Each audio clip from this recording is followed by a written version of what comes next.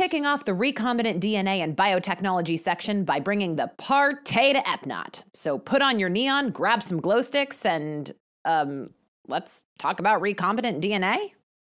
Simply put, recombinant DNA is made in the lab and contains genetic material from multiple sources.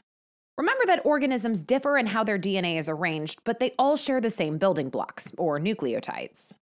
Therefore, we can utilize this principle to create many copies of genes by cutting and pasting DNA fragments between organisms. Having said that, let's cover some high-yield recombinant DNA techniques. We'll begin with molecular cloning, a common laboratory procedure that uses a vector and host to duplicate specific genes. The vector is a DNA molecule, often a plasmid derived from a bacterium or phage, that carries the target DNA into the host where it can be replicated and/or expressed. We'll use these pink glow sticks and circular rave pendants to symbolize the target DNA and vectors. Ooh, now I want one. Anyways, plasmid vectors have an origin of replication, restriction enzyme sites, and at least one antibiotic resistance gene, depicted by the green glow-in-the-dark gems. Alright, so here's how we clone DNA.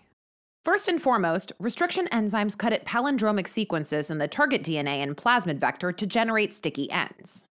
Just to clarify, a palindromic sequence is one in which the 5-3 base pair sequence is identical on both strands. And here's Johnny cutting up the glow sticks and pendants in the restricted area again. I'm just gonna turn my head the other way. These sticky ends, yep, that's really what they're called, make it easier for the target DNA to stick onto the plasmid vector. Next, ligase glues the pieces to produce a fresh recombinant plasmid. Glow sticks go snap, snap, pop, pop, snap, pop, pop, pop, and whoa, look at those colors. That's some straight up art right there. So we've got a recombinant plasmid ready to go.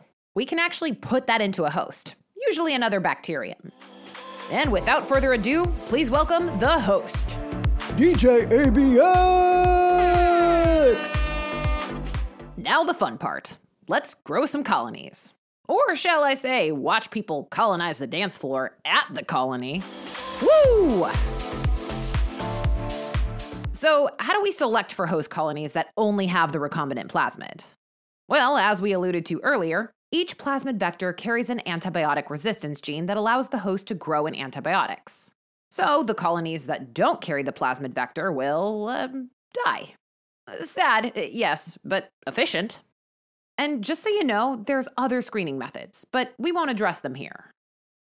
After growing sufficient host colonies, the cells are lysed to obtain the target DNA. To remember that, we added this security guard breaking up the party. And there you have it. That's molecular cloning in a nutshell. Enough dancing for now. That looks a little warm. Let's check out the paint color rave wall as we ramble on about PCR. Simply put, PCR is a way to make a lot of copies of a specific piece of DNA.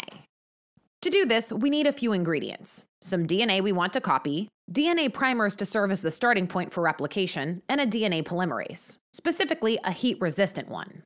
We also need some nucleotides, or dNTPs, to build the copies, and a buffer solution, so things don't get out of control. Assuming you picked all that up at Walgreens, here's 3 steps of PCR. 1. Denaturation, 2. Annealing, and 3. Elongation. First, the DNA is heated to 95 degrees Celsius in order to separate the template strands. Next, the strands are cooled at 55 degrees Celsius to allow for annealing of primers. I don't think using that misty fan near the fire is the best way to cool off, pal. Anyways, the last step of PCR is elongation, just in time for a conga line. This step happens at 72 degrees Celsius. Not the conga line. We'd be dead at those high temperatures. But Taq polymerase is pretty tough, and that's the sweet spot to catalyze chain elongation. Speaking of Taq polymerase, here's a bunch of thumbtacks to remind you of that bad boy. So these steps repeat and spin right round like a record. Baby, right round. Every cycle of PCR doubles the number of DNA fragments. For example, 4 cycles will produce 2 to the 4th, or 16 copies of DNA. A quick word about a useful variation called reverse transcriptase, or RT, quantitative PCR. It can detect and measure RNA from a given sample. Remember that reverse transcriptase reversibly transcribes mRNA into cDNA.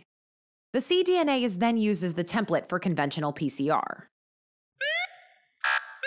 Welp, this party's getting out of hand, and here comes SketchyLand security to shut things down. But before I dash, let's do a quick recap. Recombinant DNA is made in the lab and consists of genetic material from multiple sources. Recombinant DNA is used in molecular cloning and PCR. Molecular cloning uses a vector and host to make copies of specific genes. To clone DNA, restriction enzymes first cut both DNA molecules, creating sticky ends. Next, ligase joins the pieces to produce a recombinant plasmid. The host then picks up the recombinant plasmid and is plated on the petri dish with certain nutrients and antibiotics. The colonies are then screened, and the ones containing the recombinant plasmid are lysed to isolate the specific gene of interest.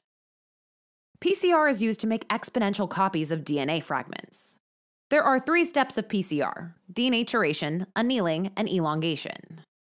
First, the DNA is heated to 95 degrees Celsius to separate the original strands. Next, the DNA is cooled to 55 degrees Celsius so that primers can bind to the strands.